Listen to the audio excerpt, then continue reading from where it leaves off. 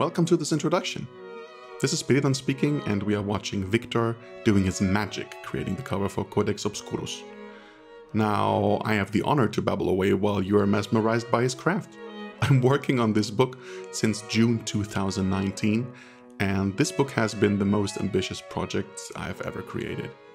Without the help of so many people, but mostly Victor, this would never have become a reality. CODEX Obscurus is what I gladly call my to-date masterpiece, and I cannot wait to hold the book in my hands. Let's talk about it. I believe art books should be printed and bound as hardcover books, and that softcover printing should be reserved for magazines. As such, I knew from the start that CODEX needed to be a hardcover book. I also wanted to give the book a clean and modern yet simultaneously traditional appearance, inspired by early printmaking practices such as woodcuts and letterpress. Victor has created all his CODEX designs and typeface using a unique mix of traditional and modern tools. He combined linoleum cutting with digital mediums, traditional printing methods, and gold leaf embellishments.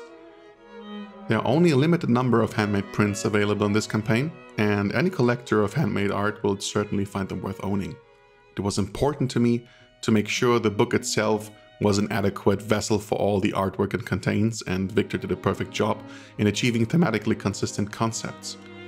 Within the space of a week, he managed to carve multiple cover variations until we settled on the right one that we felt had the right perspective and carried the right meaning and tone.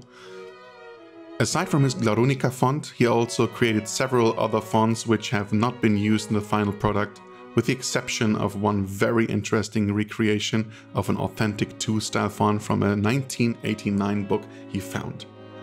Let's talk about the tarot deck, also designed by Victor.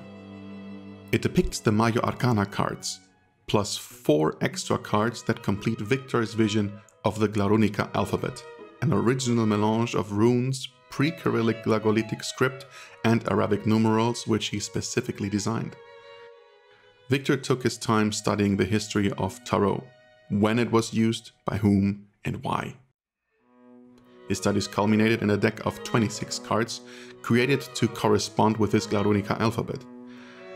Numbers play a big role in this deck and are visible not only as Arabic numerals, but also through the inclusion of the Hebrew alphabet and symbolic numeral usage of symbols such as stars and skulls.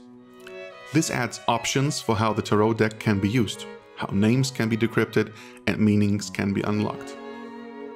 All this will be explained in the booklet included with the cards, which are made from high-quality playing card stock, and both will be in a beautifully designed 2-piece box.